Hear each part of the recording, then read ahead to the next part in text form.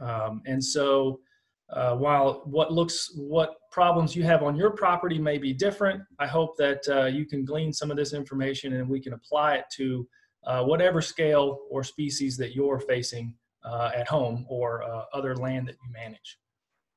So biological invasion as a whole has a lot of consequences, one of which is just simply native species displacement.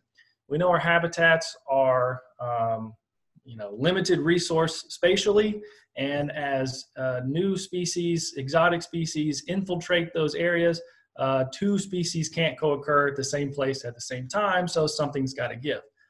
We also have alteration of the structure and composition of whatever habitat these exotics find themselves in, and this is probably not an uncommon view here in the Southeast of your walk in the woods, potentially, where the image here on the right shows a couple of people trying to maneuver through an understory full of Asian privet. Here in this stand of hardwoods and pine, most likely, this understory shrub layer was most likely much more open, and so you have this structural component that obscures the view shed and alters how wildlife, including humans, move through this landscape. Ultimately, there is an overall reduction in species diversity when exotics invade into a native habitat.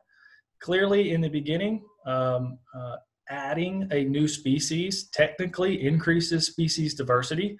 But over time, as these exotics spread, they take up space that was likely for native species, and then you get a trend of downward species diversity.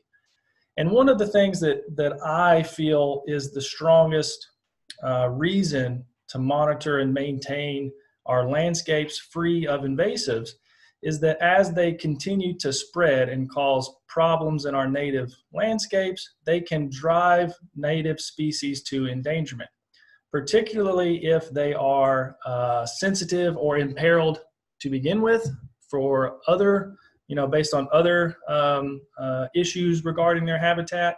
When invasive species come into the mix, it just creates another issue. And in my view, this is probably the largest basis for the federal government's response to these invasive species management methods. So clearly the Endangered Species Act mandates that no federal agency, whether through action or inaction, can lead to a species extinction. And so they're charged with effectively making sure common species stay common and endangered species not only don't go extinct, but hopefully through long-term management actually can rebound. And so while there are other directives that require the federal government to act to manage invasive species, I think the Endangered Species Act, particularly when dealing with sensitive species, is one of the hallmarks to the charge to address these issues. And not to be outdone is the economic impacts of biological invasion. Clearly, just removing them costs money. Everything costs money. And so whether that's ecological resources that are lost, a timber crop that is imperiled because of biological invasion, water quality, what have you. I definitely wanted to mention that, although I think we're all like-minded in that we're especially concerned with the ecological impacts. So what makes a species invasive? We know what happens once that invasive species propagates, but if we're looking at a brand new exotic species, how can we tell whether or not it's going to be invasive? Unfortunately, if it's an especially novel exotic, there's likely not very much information on how it's going to grow, say in Tennessee, if it came from like East Asia. So it's sometimes hard to determine whether or not it's going to have a particular risk of invasion.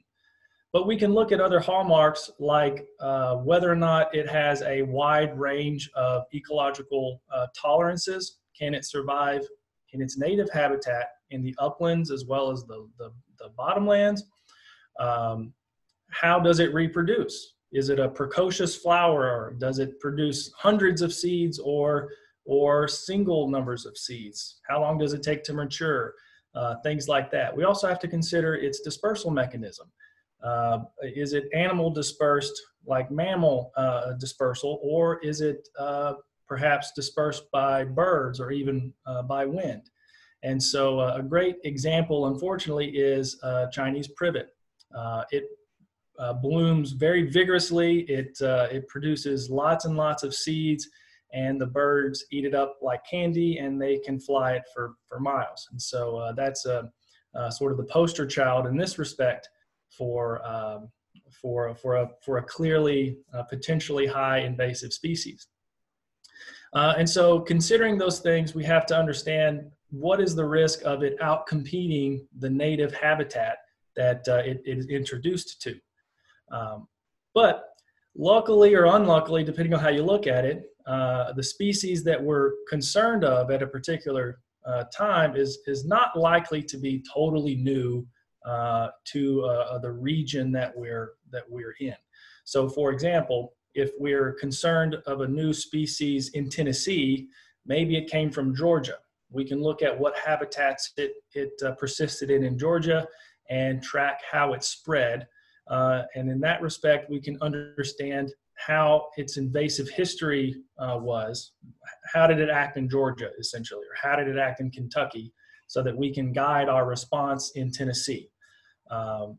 Another related question is, what's its current distribution? Is there a recent outbreak many miles disjunct from what was thought to be its boundaries? So then we can sort of understand how it's escaping perhaps cultivation, or determine whether or not control methods were effective or not based on a recent outbreak somewhere else. Another thing to consider more locally is what suitable habitat do you have on your property that this particular invasive species prefers. So, for example, if it's a wetland invasive, or is it a riparian invasive that takes over those wet habitats, and on your property it's all dry upland. So on a local level, that species may not be a big a concern to your property, and in the same respect, the National Park Service considers that factor as well. Another local thing to consider is what is the risk of this invasive species to other native species, particularly those that are imperiled or in sensitive habitats. And in our area, a good example are the limestone glades. And if a new species or a new exotic species is found in proximity to a particular sensitive habitat like a glade, while it might not be spreading rampantly elsewhere amongst the park, that on the large scale is not an issue, but at that small scale, if it were to invade a sensitive habitat, it could have a high risk of damage to that habitat, and then would require increased efforts around these sensitive sites. But all that to say is, whether we have the playbook memorized for a new exotic species or not, we all understand that our natives are important in maintaining a lot of ecological services. They're just good to look at, and we prefer them in general. And so if we're faced with a new exotic species, when in doubt, just simply take it out. So we talked about the problems of invasive species, kind of what makes us an invasive species, but from the National Park Service level, who's really watching for these invasive species issues. And so I did just want to go through a little bit of hierarchy here from the Park Service. First and foremost, I guess, the Local Park Resource Management Division has the final say on any and all issues related to natural resource management on a particular park. However, especially in smaller parks like Chickamauga, Chattanooga, there's not a very robust staff always that have the expertise to deal with wide, landscape management issues, invasive species management being one of those. So at the regional level, the National Park Service has other divisions that help facilitate parks in their decision-making and even provide active support on the ground. And so these two entities at the regional level are the Invasive Plant Management Team, and on the other side is the Inventory and Monitoring Networks. They have similar duties, but in the largest differentiation between these two groups is that the Invasive Plant Management Team, they actually offer direct support to the park with personnel assigned periodically. They sort of travel park to park and actively manage and assist local park management on removing invasive species. The inventory and monitoring networks are much more, like the name suggests. They're much more in the management recommendation field. They do offer on-the-ground technical assistance, but generally they are driven more by monitoring and inventorying scientifically, tracking long-term trends of problems and other issues related to natural resources throughout the parks. And so they have much more of a hands-off role. Specifically in our region, the Southeast IPMT are those who come to parks like Chickamauga, Russell Cave, Stones River, parks like that, and assist on the ground. Whereas the Cumberland Piedmont Network, again, are just the specific regional division that informs our local parks. They overlap a lot of the same parks between these two divisions, but essentially this paints the picture for example, how Chickamauga, Chattanooga takes care of natural resource management between the local park expertise and then outsourcing a lot of the information gathering and manpower that it takes to deal with some of our natural resources. I'm actually excited to say that I've just accepted a position with the Cumberland Piedmont Network starting in July, and am very excited about the opportunity to be involved with their organization. I'll have the opportunity to travel a little bit, and so while I'll be based out of Mammoth Cave, I will periodically come back to Chickamauga, and so I'm really excited about that. Okay, so we have all this information, but how does the park respond? Prevention is ideal. Unfortunately, it's very difficult, if not impossible. All of our parks or other properties, whether that's private or what have you, are intersected by roads. We have waterways like creeks or rivers that come through. Particularly with parks, we have lots of visitors on horseback or on foot. And then we also have to consider the specific characteristics of the species themselves. For instance, are they wind dispersed or animal dispersed, what have you. So an invasive species doesn't know that once it reaches that park boundary not to go any further. If there's suitable habitat across the property line, it's going to grow there just as easily. And so it's almost impossible, really to prevent these invasive species from popping up. Instead, what we're left with are primarily this early detection and rapid response. And so this is kind of the hallmark of high quality early detection. Essentially, it describes exactly how it sounds, where if we can catch a new exotic invasive species from the beginning, when there's only 1 to 100 stems potentially, our likelihood of eliminating that as an issue is much higher. particularly in reducing the ecological damage as well as the economic resources required to address the problem. Unfortunately, because our parks are understaffed and we oversee lots of property, it is actually very hard to implement this EDRR perfectly.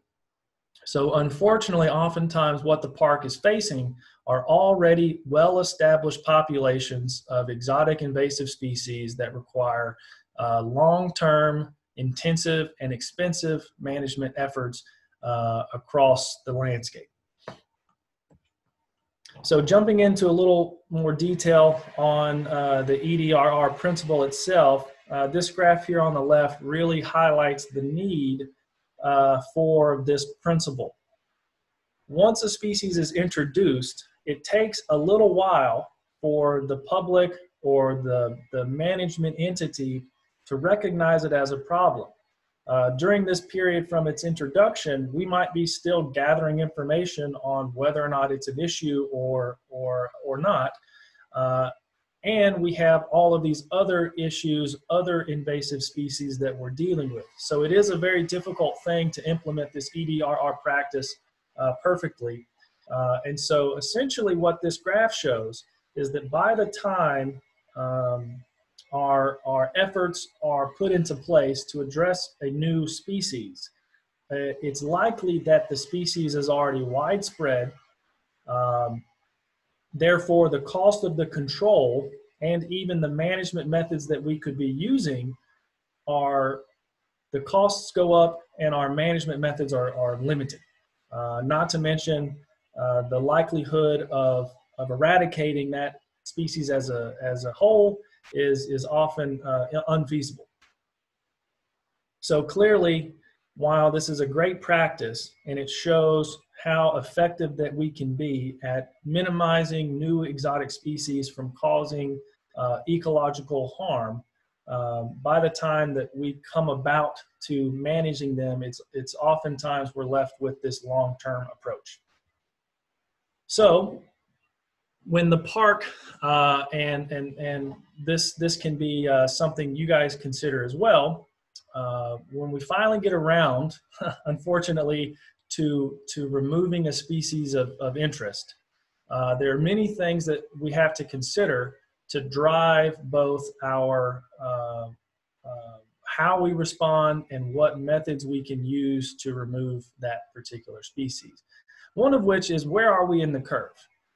Is it the first time anyone's noticed this new exotic, or is it a whole 20-acre plot of a dense occurrence of this particular species?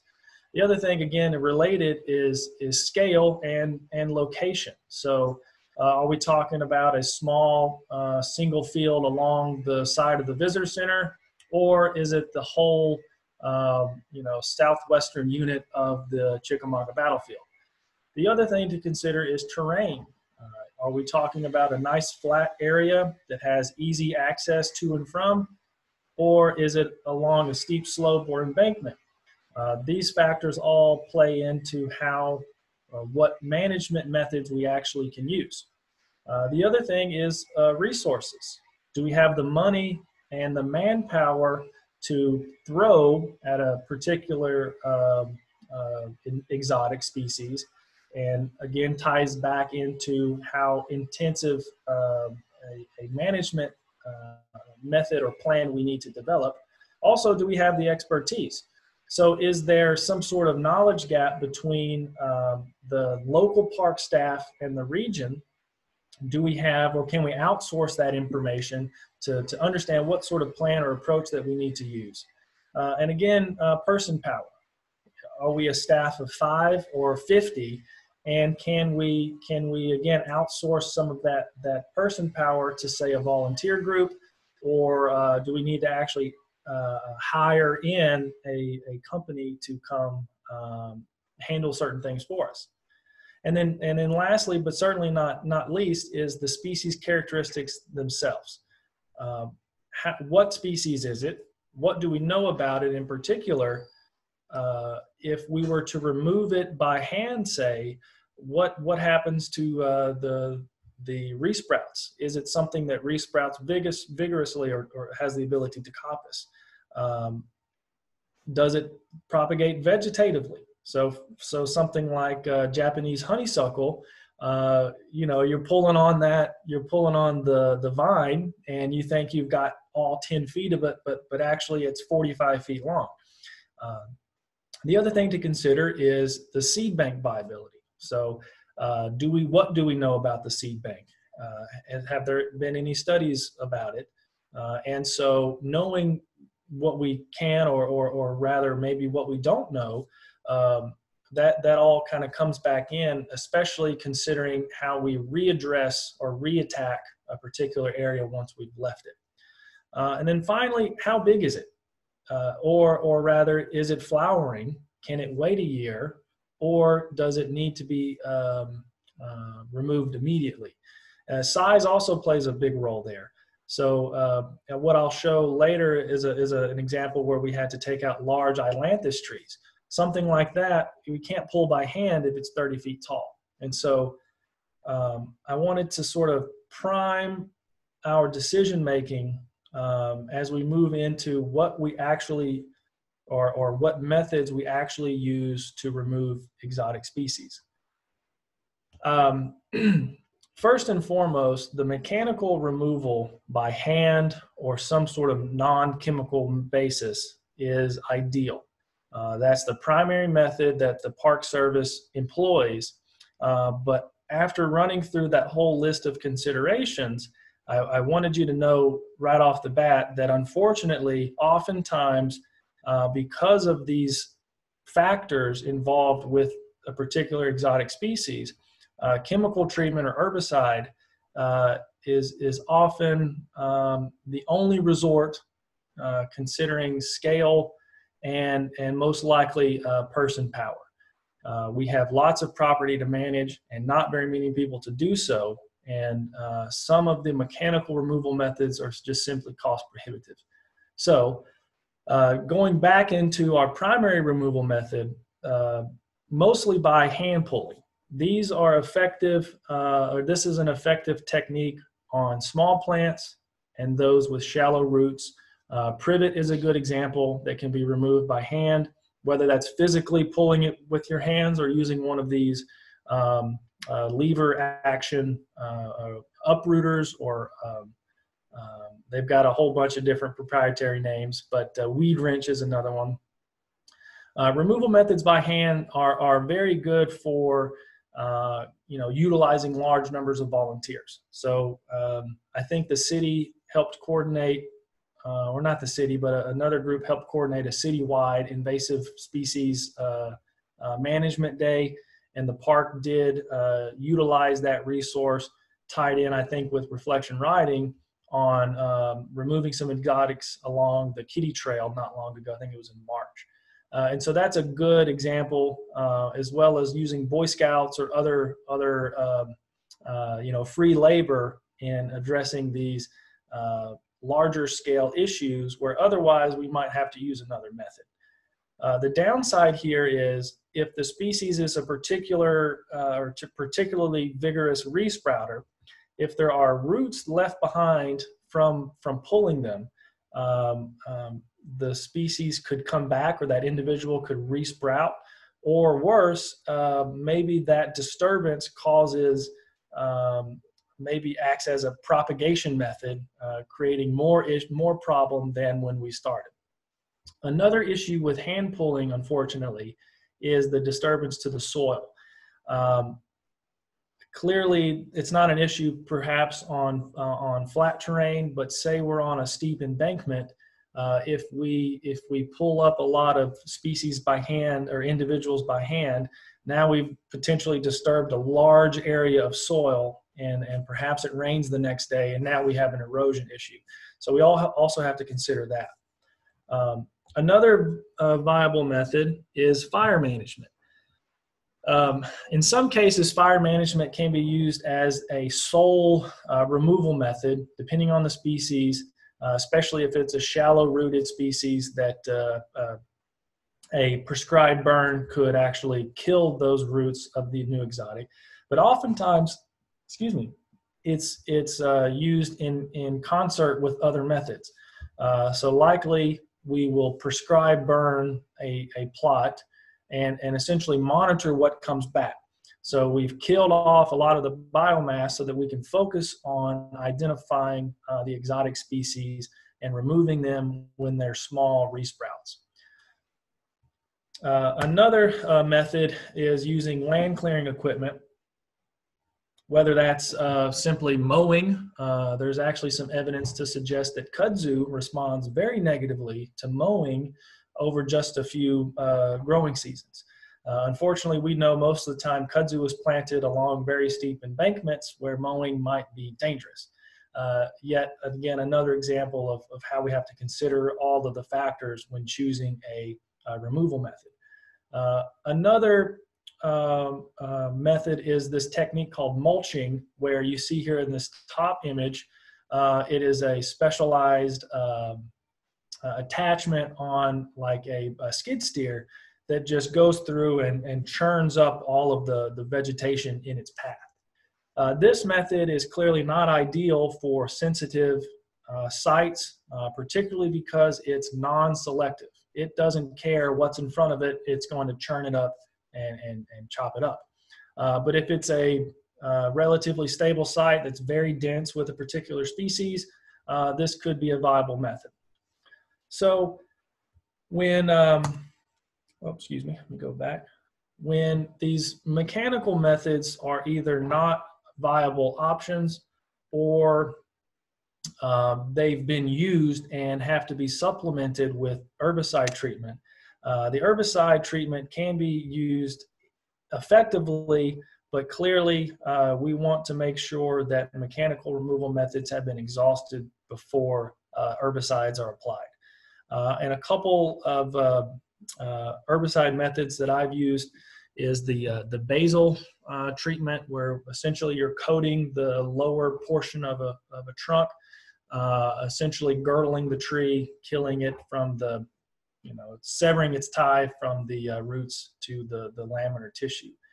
A foliar treatment is essentially just dousing the leaves in herbicide. This is my least favorite method. It is certainly, I think, fraught with the most risk, whether it's a windy day or, so you have overspray and you get herbicide landing on non-target species. But also, even under controlled environments, herbicides can volatilize.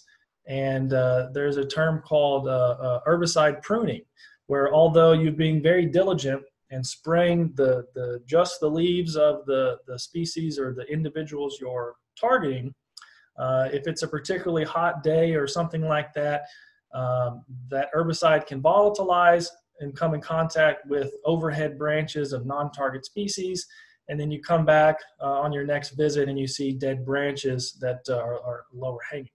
And so clearly this is something that should only be used in perhaps open areas on non-windy days, and when you have just dense population or occurrence of a target species.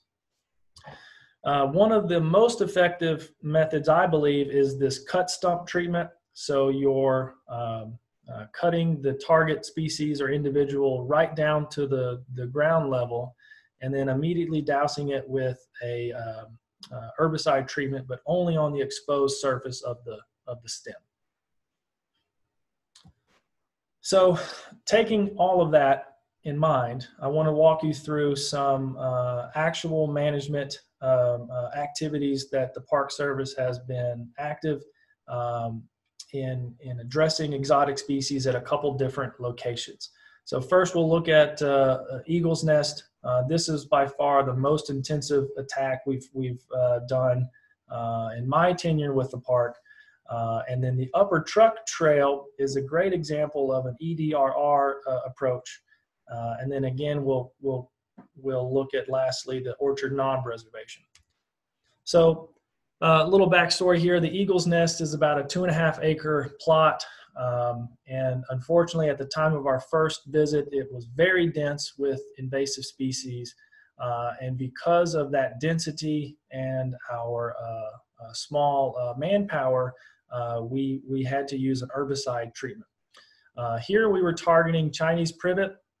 It certainly wasn't the most widespread species, which was a good thing to not have to deal with it specifically. But there were some that we had to address.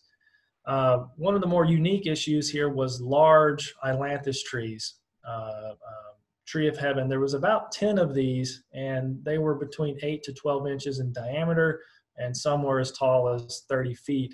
And in particular, several were hanging over the road, and I'll show a aerial image here in just a moment.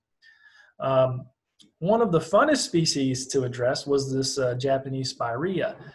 It was the lowest number as far as density goes, but it was unique in that it was actually clinging to the cliffs or the crags on the cliffs, and we had to do some rappelling, which was actually a lot of fun. And so by far the most widespread species in this area was the armor honeysuckle, so the Lanicera macchii. It formed very dense patches, and we had a lot to address there. Here is just an overview of the ranges of these target species, moving from left to right here at the top. The Ligustrum species, so all of the privets, are very well established in the southeast, unfortunately. And aside from 2 counties in Tennessee, it's statewide. And so looking at all of these and then comparing that to this Spirea japonica, or the Japanese spirea, the other 3 species in this area are certainly, in my view, likely beyond eradication. We're effectively in a long-term management of those particular species. The Japanese spirea, however, we might be able to get a hold on that, as comparatively it's a much smaller issue as of now. And I wanted to highlight, these all came from this EDD Maps. That's a resource that we can get out to you. It's a great visual aid for understanding where exotic invasive species are most prevalent. So here we are. This baseball shape here is more or less the boundary of Eagle's Nest, or effectively the area we were treating.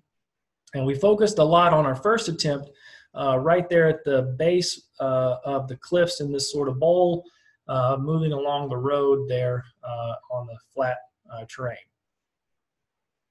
So here we are actually utilizing the cut stump treatment to address the widespread honeysuckle invasion. You know, just about everything you see there, all the little opposite leaf sprigs sort of bending up and to the left or right, that's all small stems of honeysuckle. And so just out of frame here is another coworker of mine taking a small chainsaw and cutting down to the ground these honeysuckle stems. And this coworker of mine is coming almost immediately behind him and spraying just the exposed surface of the cut stump with herbicide. On our second visit, we retreated this lower area, but then focused on the actual cliff brow. Here we are re-attacking an escape or a resprout of honeysuckle by again cutting it back down to the base and then hitting it with a little herbicide on that exposed cut surface. And for the fun part, the third visit we went here, we actually addressed the spirea as well as some honeysuckle and privet along the cliff crags and on some of the landings below. These 2 gentlemen are from the Southeastern Invasive Plant Management Team. And again, they offer a unique set of resources to the park and expertise in how to manage our exotic species. They clearly are well trained in a wide variety of management techniques and even some special skills like rappelling that they were able to teach us how to do so that we could assist them in this effort. So here we are. This is me coming down the cliff.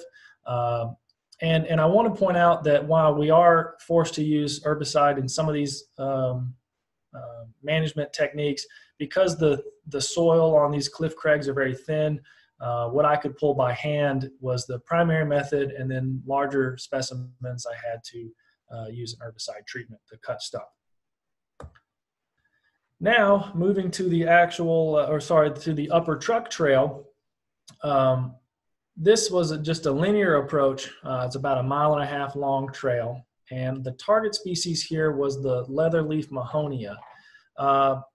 This is a up-and-coming invasive species, and so in this respect, we were operating much more on an EDRR principle. And I wanted to point out here this idea of opportunistic monitoring. Clearly, agencies or rather divisions within the Park Service, like the Cumberland Piedmont Network, they have established plots where they go and actively monitor on an annual basis or 5-year basis particular plots. And on those visits, they are tracking invasive species. But what's more common is this opportunistic approach where what happened in this case, I was assisting another survey of bats in February, and along our trek to and from the caves, I noticed this leatherleaf mahonia, and so I made a note to make sure we came back to visit these sites and remove them. And so it just happened that we were out about looking around because we can't make a grid or a survey plot across 9,000 acres. We just have to always keep an eye out for invasive species as we're doing other tasks across the park. So this is leatherleaf mahonia's spread according to the EDD maps. So again, recall that the ligustrum or privet species are very widespread, and so considering that, it's likely that we can get a handle on mahonia before it becomes a statewide problem. So here's just the outline of the Upper Truck Trail, and specifically we were highlighting this area here where had the highest density of these individuals. And because there were low numbers of individuals requiring much less manpower on relatively stable sites, we used hand pulling methods by those weed wrenches. So we were able to address or remove about 60 stems of mahonia, and there's plans to come back and revisit to attack any resprouts or escapes as needed. So we'll close with the invasive approach here at the Orchard Knob Reservation. So this is a larger plot, although we weren't addressing the whole area, but it's about a 6-acre plot. And although the invasive species in this area, particularly the woody invasive species, I'll say that, are relatively sparse. But because of the terrain that we were working in, we were forced to use an herbicide treatment as to not contribute to erosion. And so there are some special concerns here with Orchard Knob. If I'm sure many of you have come and seen this location, but one of my favorite rare species there is the Fremont leatherflower. So the Clematis fremontii is a very cool plant. And the habitat itself is sensitive. So this is a glade prairie complex, characterized by thin soils, exposed bedrock, and it's a very harsh environment. So considering those factors, we were still confident that we could effectively treat targeted areas with herbicide. And so here we were looking at removal of calorie pear, and because it was Orchard Knob is downtown Chattanooga, surrounded by lots of residential, homes. Bradford pear is a very popular ornamental tree. When it escapes the cultivation, it reverts back to its wild type, which is the Pyrus caleriana, and we were attacking that with the cut stump treatment. Also, lots of Lonicera macchii and several specimens or individuals of mimosa trees. So here is highlighted in yellow the actual treatment plot, or rather expanse of the area we were treating, focusing on this western third, if you will, of the reservation. And I wanted to highlight the steep slopes here. So this is just a zoomed in Google Earth image, and along this boundary closest to you, viewing, is this steep slope. And so it was a greater risk of soil erosion on the steep slope that we felt was not appropriate to use these hand pulling methods, because we didn't want to disturb that soil. So here we are actually doing the cut stump treatment. So a coworker is nipping this calorie pear right there at the base. And then my other coworker is following immediately behind with an herbicide treatment. So here I wanted to highlight the advantages and disadvantages of the foliar treatment.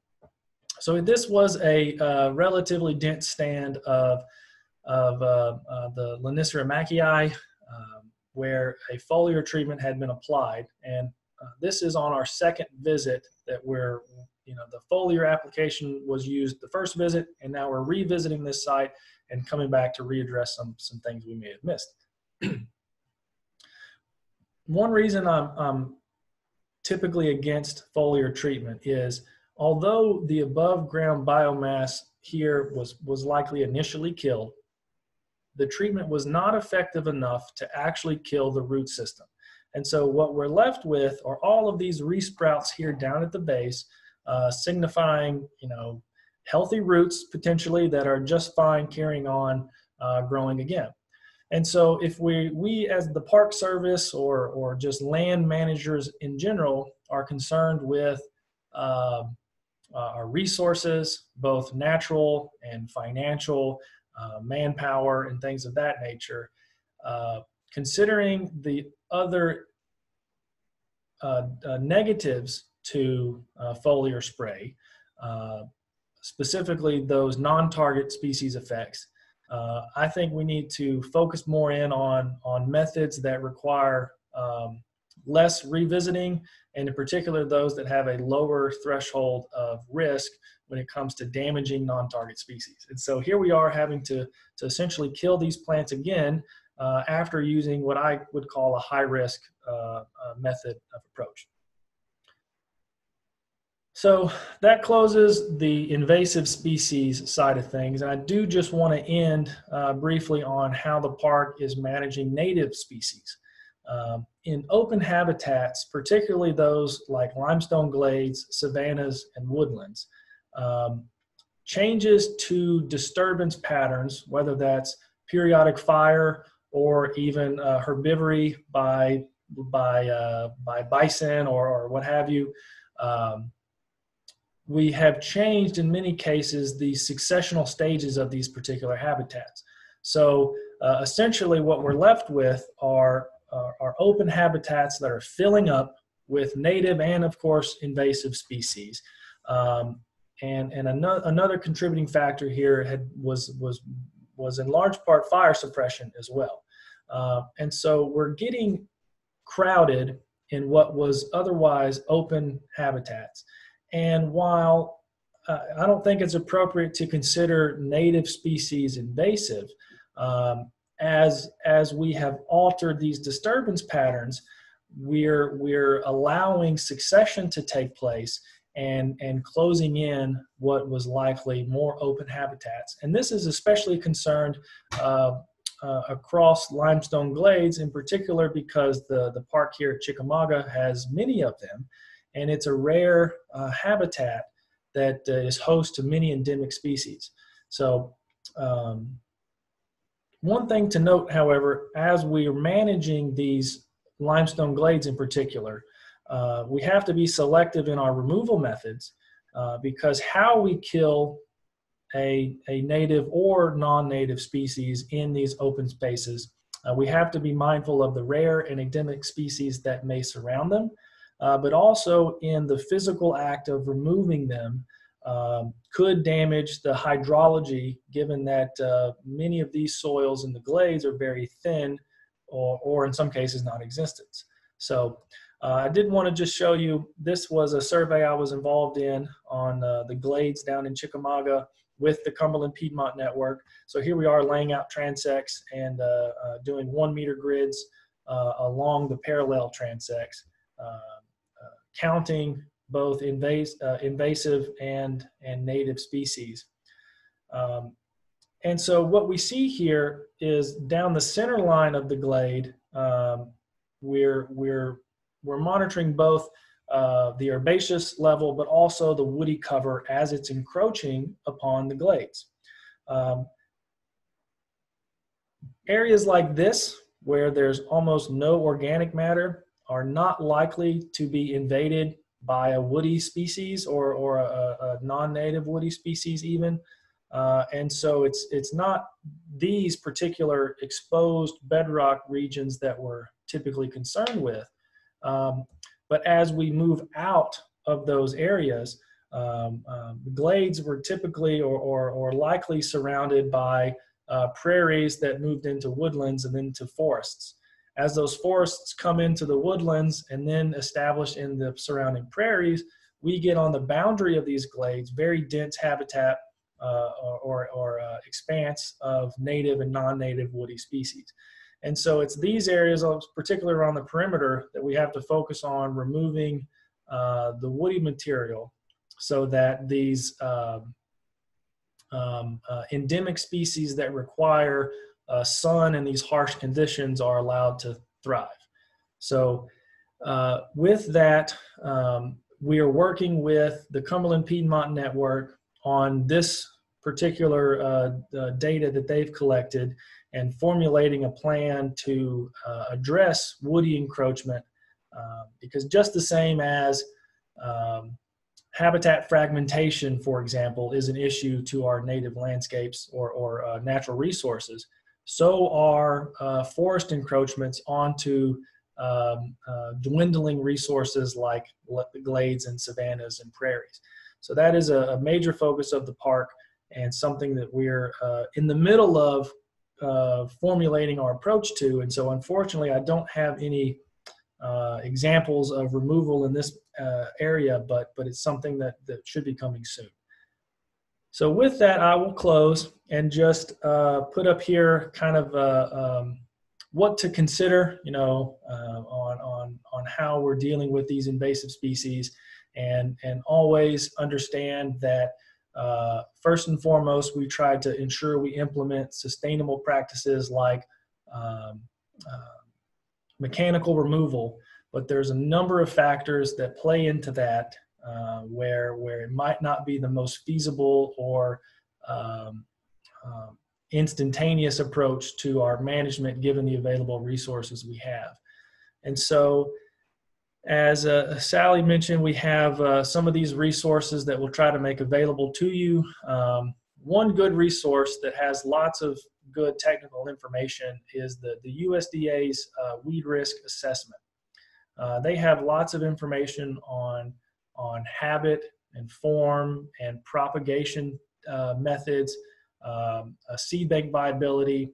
So lots of good data like that. But unfortunately, because it's the USDA, they're, at least in this respect, are only coming up with these cut sheets for species that have been deemed noxious weeds. So we have many invasive species that just haven't made that category, and so they might not have all the information on the species you're interested in. That EDRR map is a great a tool for understanding the spread of a particular species to figure out, you know, where it's coming from and where it's going. And again, the Cumberland Piedmont Network is a great resource for understanding the organizational approach to our rapid response across the Park Service. And then this Forest Service manual, or rather it's a private-public partnership with a firm out of Nashville, a private firm that addresses invasive species in concert with the Forest Service. So that's something we can make available to you as well. And so with that, I will close, and I'll bring back up the grid here. and stop our sharing. If I can figure out how. Oh, there we go. Trent? Okay. All right. Trent, can you hear me? Yes. There were a couple questions that came up during the discussion, and I'm just going to go through one by one. Yeah. One question is, how did you dispose of the hand-pulled vegetation? Did you haul it away or leave it to compost? It is variable. So for example, the species we pulled at Orchard Knob, we hauled those away and piled in a specific composting area on the Chickamauga battlefield site. For example, for the Mahonia species along the Upper Truck Trail, we just left that on site. So and that's kind of access limited. It's hard to get equipment, particularly along the Upper Truck Trail. And so because we were just dealing with a handful of individuals, we just left them on site. But that is something to consider, not wanting to, address a species on site A, but if it has viable seeds on the plant and you take it away and move it somewhere else, potentially you've got another dispersal event.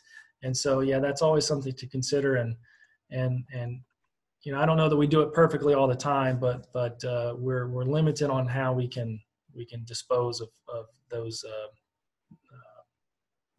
of those individuals that we take out. Another question is, would it be useful if we use the EDD app to help you locate newly intruding invasive plants? Yes, it would be. And the Park Service is tapped into some of these citizen science platforms. EDD Maps is one of them, but they also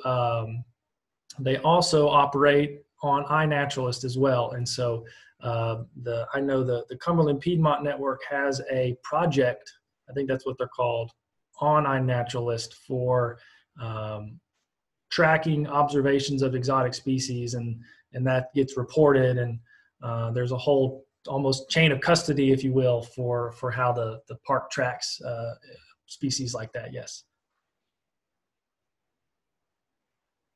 Lynn, do you want to ask your question? Sure, and I would add also that we do have some time here, and if anyone else would like to ask a question out loud, you can raise your hand in the participants box. So that's the box if you click at the bottom of your screen and open up the participants box on the side, there's a feature. You can raise your hand and ask to be called on, and Sally will unmute you if you'd rather ask out loud. But yeah, I have lots of questions. This is great. Thank you so much, Trent. It's really difficult to find good exotic invasive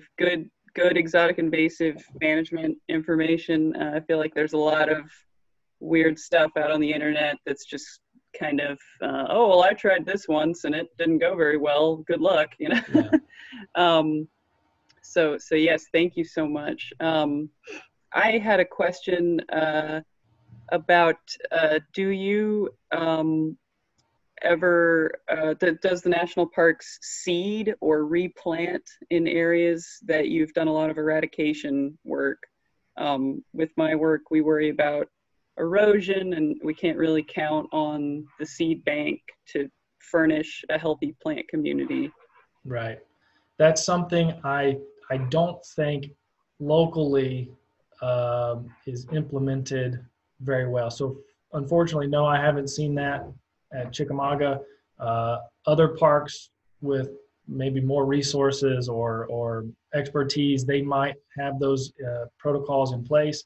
But you're right.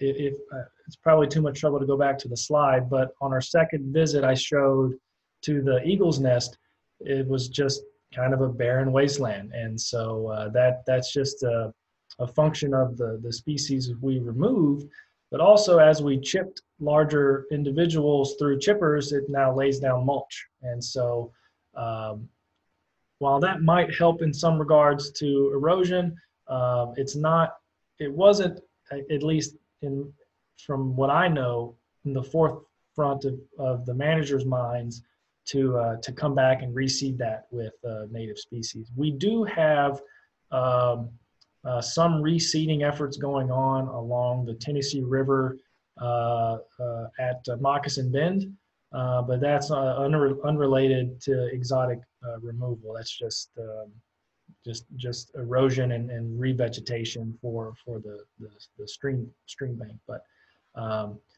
yes, I agree. We need to have that more focused, particularly on larger areas where we have done lots of removal methods, or efforts, I should say.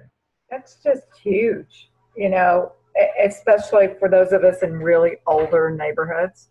And all the stuff is coming in all around us all the time, all the wisteria, all the bittersweet. Yeah. Yeah, we can go out there and stump it. So what? It's all just waiting, giggling. Can't wait till you're gone. Ha ha ha ha. Right. That's why the revisiting is such a big proponent of, or portion of our invasive species response is, you know, if there's viable seeds in the seed bank that are invasive, then we're just allowing another crop of exotics to come up.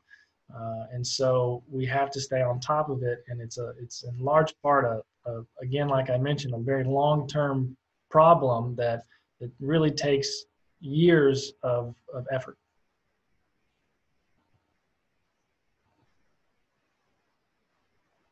Great. Were there any Okay, other? there was a, Yep. yeah, Christina put a question in there, and that is, does the Park Service work with private property owners that are in or border parklands to help with invasive removal? I know,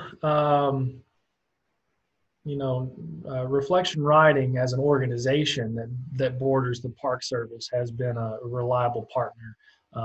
And so that citywide invasive removal day was a good sort of impromptu partnership, at least on the day level, with Reflection Riding and the Park Service. So they're a great neighbor on that boundary of Lookout Mountain. They obviously are they're much more adept to the public outreach.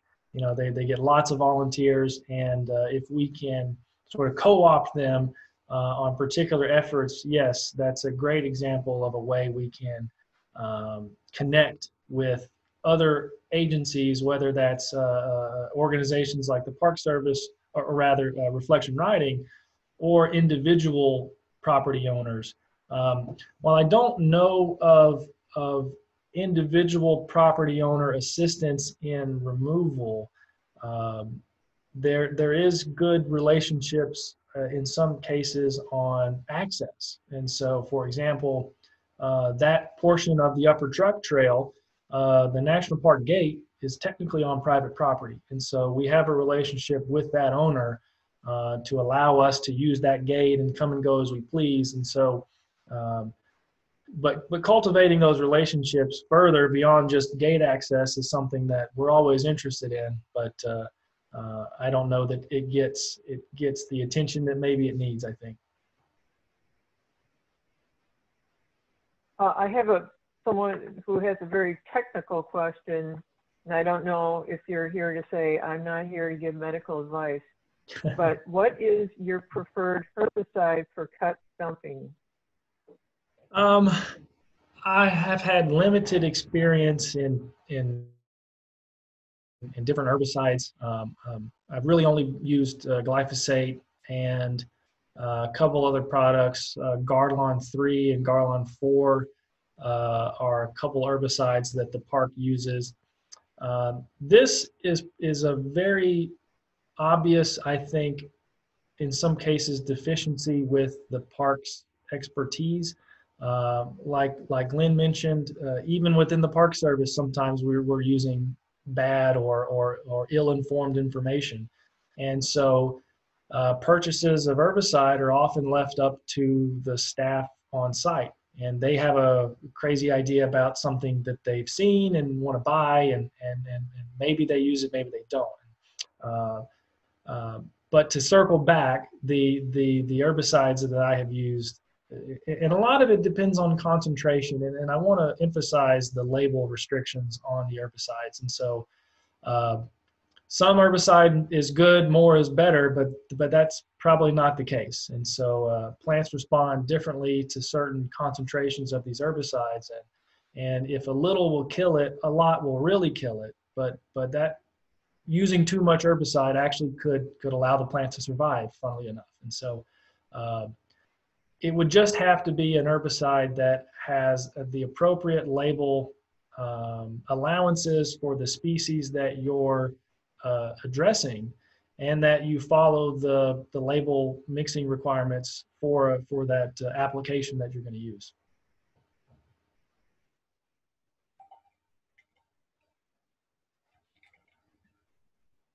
I think that's all the, well, Lynn had one more question, it's very technical. You can ask it. Thanks. If I have everyone's permission, I'll just go a little deeper. The water quality nerd here. I was wondering if you've ever come across any research or just personal experience with exotic invasives, a landscape dominated by exotic invasives having altered soil or water conditions. Have you seen infiltration rates in soil change, or you know, we're always nervous working in riparian areas for Sure. these same reasons, and making it harder or just changing what plants could live there? Yeah. I know there's literature out there. I can't recall any that come to mind readily, but how exotic invasives alter the water table, where they draw up more water resources that the natives aren't doing, and so that lowers the water table and essentially limits the amount of water at the I guess the horizon level that these other species are used to or that might require. But something I think I have seen, although I haven't done the research in, is I know of one area on the park, on the main battlefield area, right off Lafayette Road. There's a section that is a clear wetland area, and it is rampant with privet. It's probably one of the more dense stands that we have on the park, unfortunately. I can only imagine that is somehow altering that wetlands, you know, what have you, all of it, whether it's reducing the you know, the fauna that are there, and obviously the other what could be unique wetland species like vascular plant species that might be there. But I haven't seen, or I haven't done any long-term digging in that regard. But that is another good point. So for example, we saw this widespread privet patch in this wetland, and there are things like cattails and oh, what else was there? But a couple other identifiers of aquatic habitat. But because it was so dense, it might be effective otherwise to use some of these machine methods where we just go in and bulldoze it.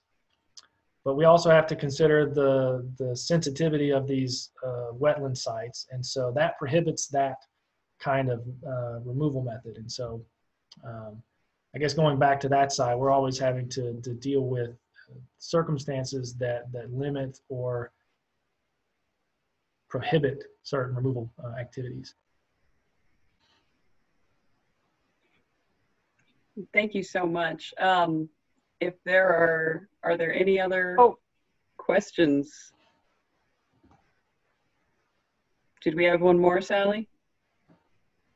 Oh, I was just going to say, there was a little discussion about how everyone, or several people said, we need to take a tour of the Chickamauga battlefield.